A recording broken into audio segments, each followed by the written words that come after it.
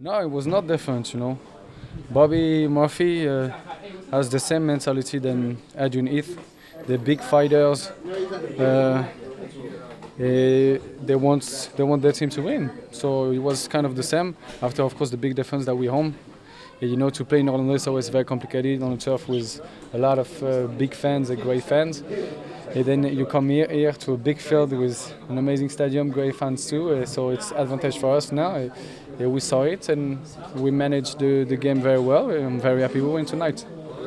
Did you feel that set pieces was going to be the big thing for you tonight, to break them down to try and get an advantage? Yes, you know, they're very tall, so very dangerous on set pieces, and we are too, so we have to manage defensively and be dangerous offensively.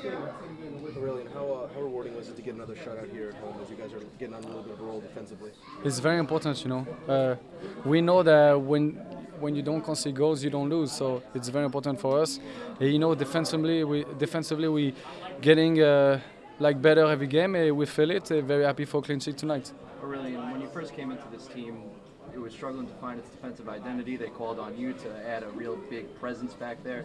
Now it's over 600 minutes, the shutout streak at home against 6 very good opponents. So what do you have to say about your teammates and the way they've really come together? I think you know, the strategy we have to be on the same page. And we've been working very hard training about that. It's been working, you know. A couple of times where we make some bad choices. Luis Robles is here to save the team, so that's what makes an amazing team. Where his goalkeeper is there when we need him.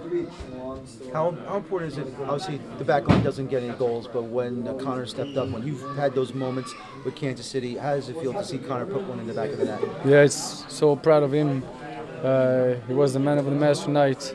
Great defensively, an amazing goal. So very, very happy for him.